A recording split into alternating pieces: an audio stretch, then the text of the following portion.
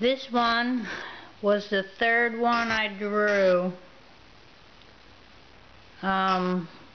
It was in November of 2011 when I started sun gazing, and I was I given up pretty much and was feeling grief for humanity because it seemed like to me, oh my God, we're lost. Look at this. And so one day somebody kissed me, an invisible force. It was the most loving kiss that you ever had. I'm not kidding. It was such a lovely kiss. I didn't see them, but it was right after. I'll tell you, I watched that video about the crop circle. About they left the message saying, they don't agree with the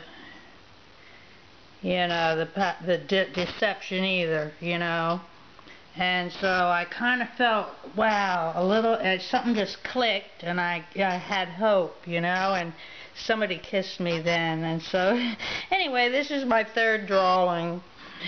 This goes with there's 6 of them altogether that I just had to get done.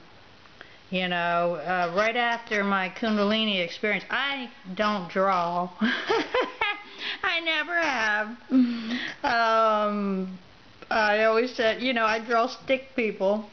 So this is another one of the messages I get. I guess I get my messages through my drawings.